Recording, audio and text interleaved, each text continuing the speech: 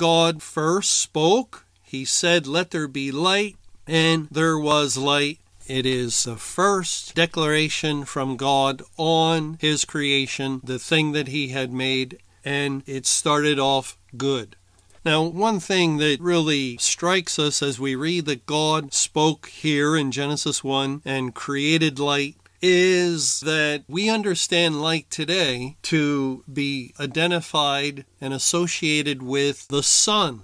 And the moon reflects the light of the sun, and also the stars give some light at night in the night sky. We identify light with light bearers, the celestial bodies of the sun, moon, and stars.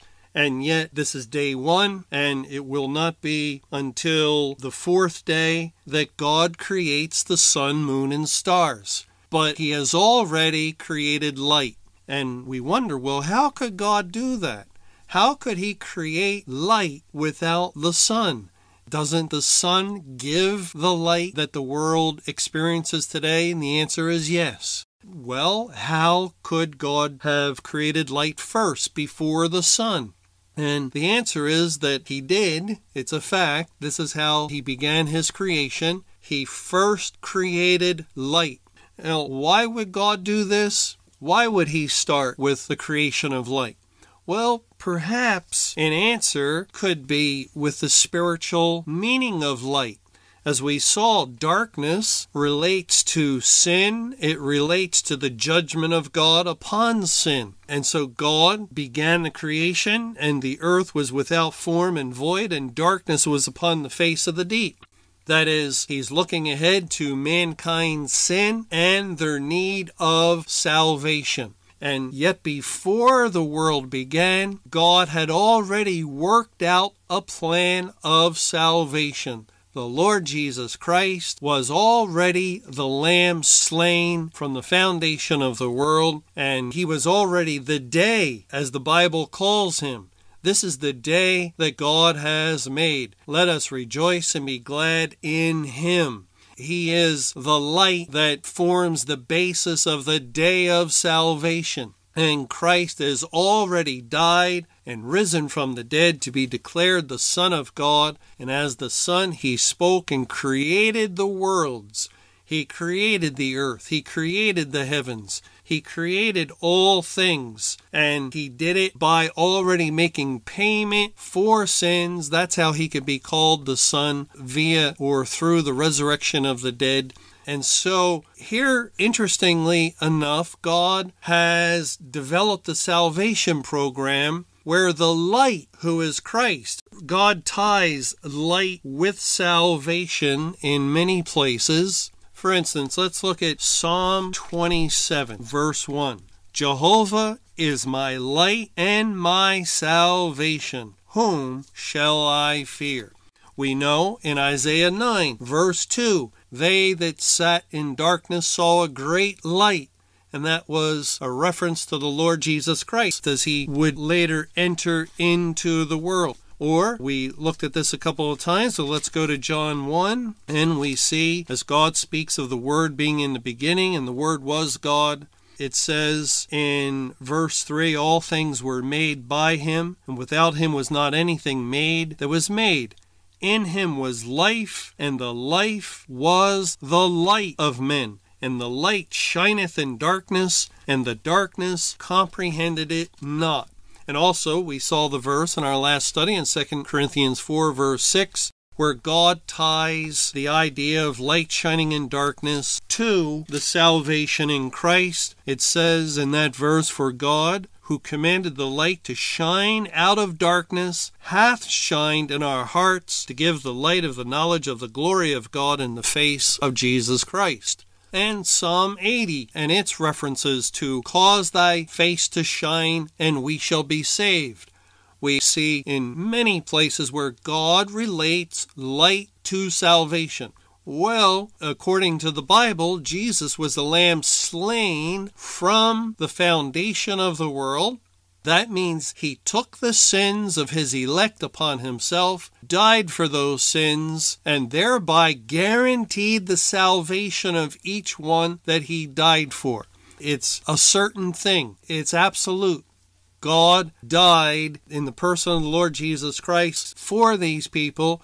Their sins were paid for. They are now forgiven all sins, and they receive eternal life.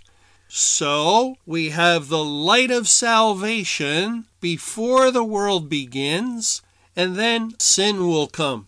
And then the Word of God is given to man. And just like God first created light and then later created light bearers and attached the light to the light bearers, so too spiritually God first makes the light of salvation through the atoning work of the Lord Jesus and his successful conquering of death by rising from the dead. And then later, God will attach the light to the Word of God, the Bible. He'll attach the light to the Scriptures, to the Word in which the Bible says faith comes by hearing and hearing by the Word of God. The light has already existed before the world was, but now in time, in history, God ties that salvation light to His Word, and also ties it to the person of the Lord Jesus, who will later in time and later in history enter into the world, and He will be called the light of the world. Well, the light has already existed from the beginning. The works were finished from the foundation of the world. Yet at a later point, then Jesus enters in. He's born of the Virgin Mary, and he takes upon himself a human nature, and he walks amongst men, and God ties the light to the person of the Lord Jesus, and all he does is to show forth the light. It's to manifest, and that's what the Bible says light is able to do. In Ephesians chapter 5, verse 11, because it has an interesting statement about darkness, and have no fellowship with the unfruitful works of darkness, but rather reprove them. For it is a shame even to speak of those things which are done of them in secret. But all things that are reproved are made manifest by the light. For whatsoever doth make manifest is light. Wherefore he saith, Awake, thou that sleepest, and arise from the dead, and Christ shall give thee light. There again is another verse tying light to salvation, rising from the dead, and Christ gives light. But notice verse 13 of Ephesians 5, Whatsoever does make manifest is light. And what was the purpose for Jesus to enter into the world and to show forth, to demonstrate the things that he had done from the foundation in being the lamb slain at that point? Well, the Bible says it was to make manifest that he had died for the sins of his people, that he had made payment already. And what makes manifest is light. He now is a light bearer. God has tied the light to the person of the Lord Jesus, although the light previously existed. You see, it is actually a wonderful picture. It's a beautiful illustration of what God has done spiritually. We know that the Bible does call the Word of God light. In Psalm 119, verse 105, says, Thy word is a lamp unto my feet and a light unto my path. So both the Word of God and Christ are the light bearers. Christ, when he comes and enters into the world, is a light bearer. They are light bearers that come after the light has already existed. The light that was there at the very beginning.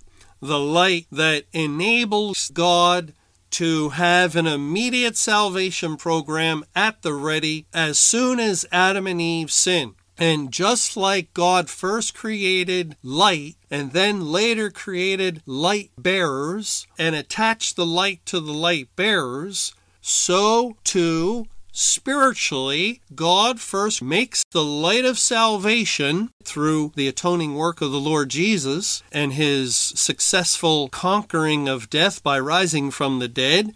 And then later, God will attach the light to the Word of God, the Bible. He'll attach the light to the Scriptures, to the Word in which the Bible says faith comes by hearing, and hearing by the Word of God.